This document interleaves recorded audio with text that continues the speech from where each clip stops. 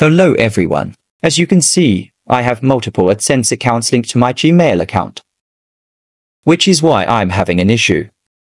In today's video, I will show you how I fixed this problem. First, I opened both of my AdSense accounts. The first one I opened is showing an error, and there is no error showing with the second one. But why this error showing here? Now, let's go to the payments section to check what's wrong. Here, it's asking me to submit a new tax form. Click on Submit New Form button. You can see here that the Add Tax Info button is not clickable. Here we have the option to submit the United States form, but it is also not clickable. Then how can we submit these forms now? If you are also facing this issue like me, you can solve this problem very easily. One thing you need to understand is that we have multiple AdSense accounts in one Gmail account.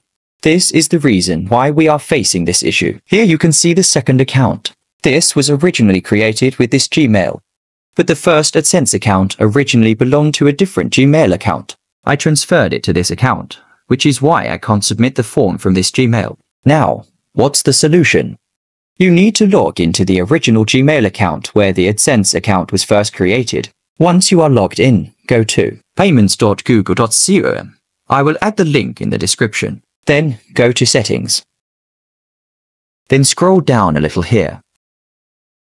You will see the options: Singapore Tax Info, United States Tax Info. Click on the pen icon, then select Manage Tax Info. Now, you will see the Add Tax Info button. If the United States Tax Info option is missing, just click on Show Tax Details and Documents.